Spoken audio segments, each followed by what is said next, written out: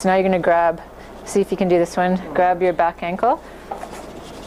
Yeah. That's where you needed the ball. Yeah. Ball helps a lot. And then just see if you can Stay upright. Stay upright.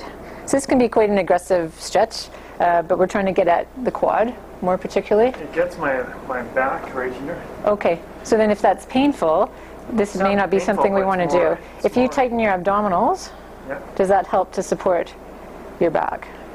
No, okay. So we won't do that stretch with you.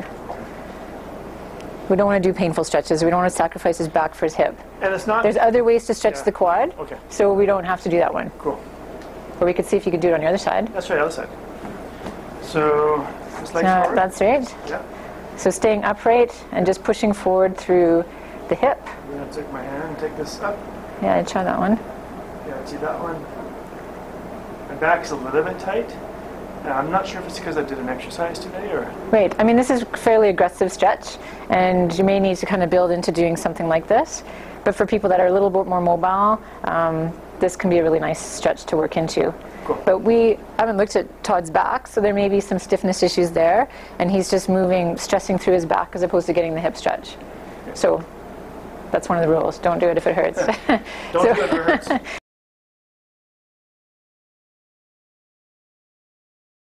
So another stretch for the quad, since that one was uncomfortable, is laying on your side. So facing me, head up on the roller. Just bending your bottom knee a bit for stability, and then if you grab your back ankle, so there. Yeah. Is that a more comfortable way to stretch? Yeah, so the body's more relaxed here. You're not having to deal with the balance and stability. And we just want to make sure you're not overarching here and you're feeling a stretch through the thigh. So ideally we want to try to get into a straight line with the body. Okay. If the lateral hip structures are tight, you'll see your leg might want to be here. So we want to try to keep the leg low. Whoop. There's some stability there too. So quad stretch.